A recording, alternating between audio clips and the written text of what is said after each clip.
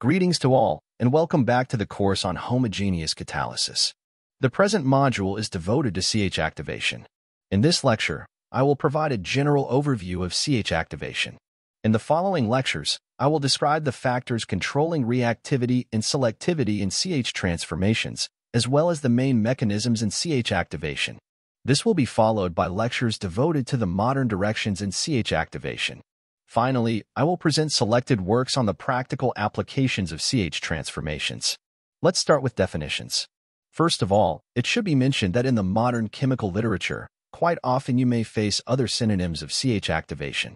The most commonly applied synonyms are CH transformation and CH functionalization. However, depending on the specific transformation, you may see a number of other synonyms, such as CH arylation, CH amination, CH halogenation, etc.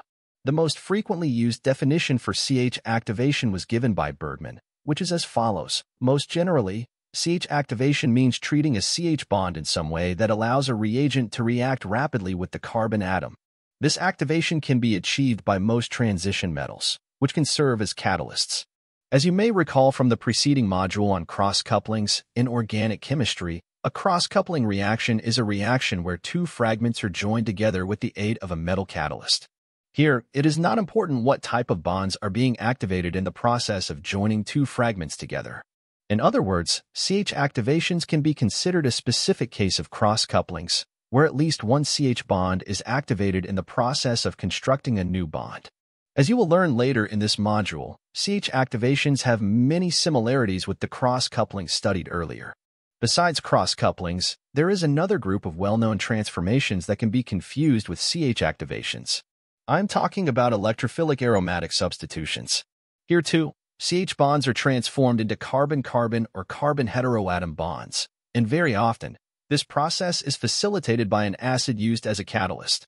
Electrophilic aromatic substitutions are not considered CH activations because the catalyst does not activate the CH bonds. Instead, it is responsible for the generation of cationic intermediates.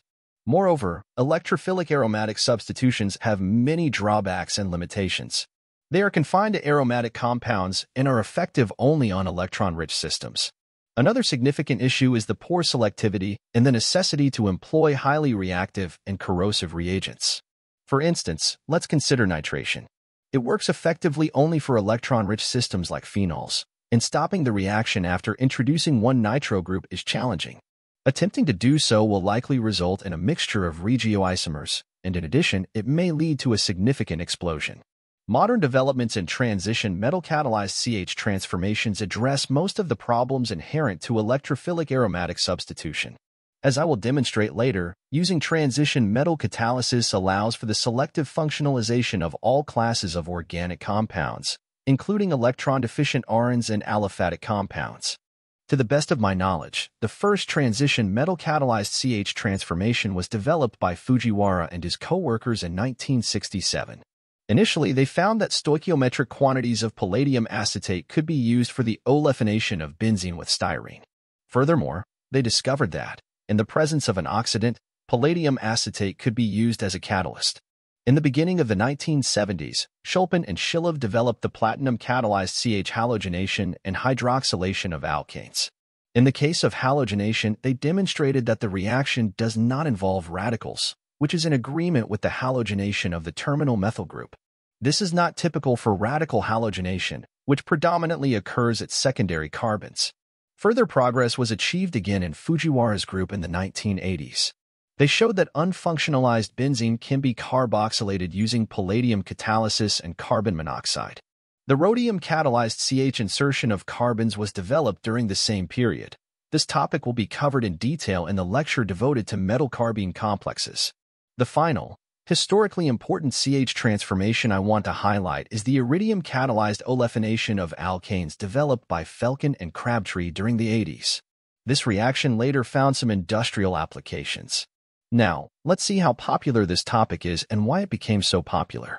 On this chart, one can observe the number of publications per year in the field of CH activation. The number of articles has been growing exponentially, especially within the last decade, crossing the threshold of 1,000 articles per year for 2016 and 2017. Some CH transformations are quite popular, while others are not. For instance, in 2017, the number of papers on CH aerylation was almost 250. On CH amination, we had about 200 papers, while works on CH carboxylation were around 10. On the last chart, one can see the comparison of CH transformations in sp2 and sp3 hybridized systems. The sp2-CH activations are much more popular, which can be explained by the increased reactivity of aromatic systems and the ease of dealing with purification and separation of products derived from aromatics. To understand why this field is so popular, let's go through two examples. First, let's consider the synthesis of biaryls. Traditional approaches to biaryls are based on well-known cross-coupling reactions between aryl organometallics and aryl halides or pseudohalides, such as Suzuki coupling. In this case, one needs to first prepare the starting aryl halide and organometallic reagent from commercially available chemicals. The preparation of aryl organometallics is particularly difficult and time-consuming.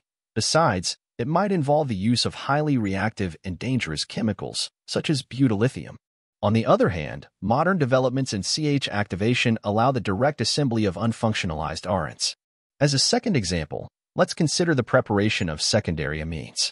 The traditional approach involves the use of alkyl halides, which must be isolated from other isomers formed during radical halogenation.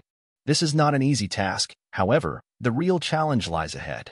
Stopping the reaction at the secondary amine stage is extremely difficult. The typical outcome of SN2 alkylation at nitrogen is the formation of a mixture of amines and a quaternary ammonium salt. Modern developments in CH activation offer solutions to overcome these challenges.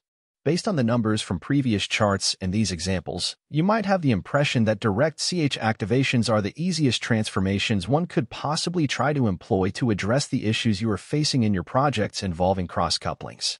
Unfortunately, CH transformations are not as straightforward as they might seem, and this promising field of research is still in its infancy.